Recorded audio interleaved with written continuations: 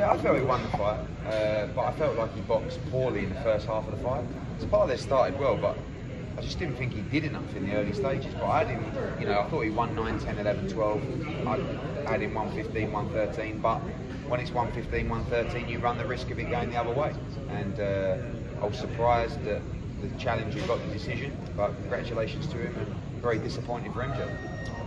Did you think it was that close? I mean, we had it more in line with how Lisa Jumper had it, like wide for MJ. Yeah. Yeah, I thought he won the fight. Maybe 116, 112, or 115, 113, but I just feel like in the first 6 rounds he gave too many rounds away, probably up to the 9th round. You know, I probably had it, I don't know, through 7, like 5-2 to Sparles or 4-3. Okay. And then I gave him literally every round from 9, 10, 11, 12. But I just felt like he boxed poorly in the first half of the fight. Sparles boxed well, but just didn't do enough. Got his feet in position and didn't let his hands go. And in the 12th round, you could see when he let his hands go, he was hurting him badly.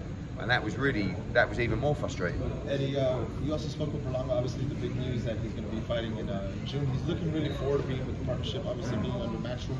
I also talked to him potentially in the near future fight with Munguia. Yeah, great fight. What do you think about that? Yeah, I think, you know, first up we got a guy who's, you know, around the top 15 in the world. He's fought for a world title. He just won last Saturday.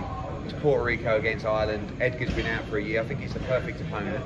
But to get a fight with Canelo Alvarez, he's got to box a lot better opposition than Jason Quigley. But he's still the toughest opponent he's ever had in his career so far.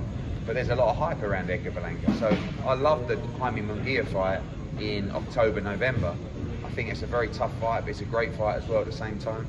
But he's got to deal with Quigley on June 24th at Madison Square Garden. It's going to be a big card, great atmosphere, and he's a big star, but he needs to put the performances to back it up.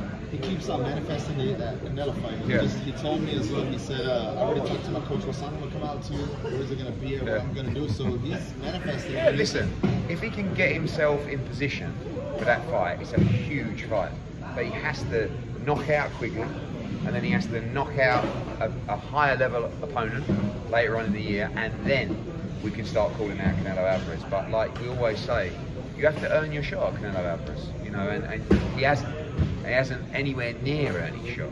But dealing with Quigley in style will be the first step to that on June 24th.